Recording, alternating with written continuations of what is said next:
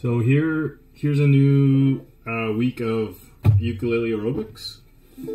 Monday's exercise is 5 chords. So here they are. C6. C6 is a color chord. Normally we would play C here. Well, we're taking that away. There's the color chord, the color note. Right? G7, so dominant chord. First finger, second string, first fret.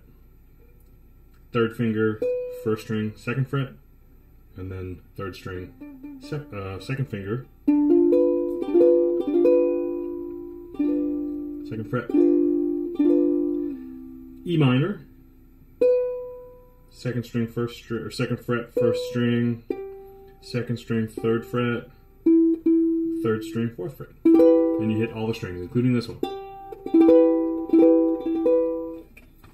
C major 7. C major 7 is right here. So here's C. Here's C major 7. And finally an F chord. Now this is an interesting voicing. I like this one.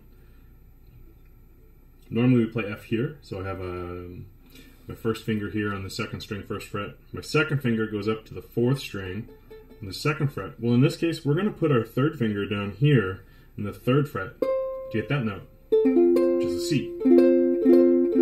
And we get a little bit different voicing. Normally we just play it without that third finger. There we go. That's an F. This is also an F.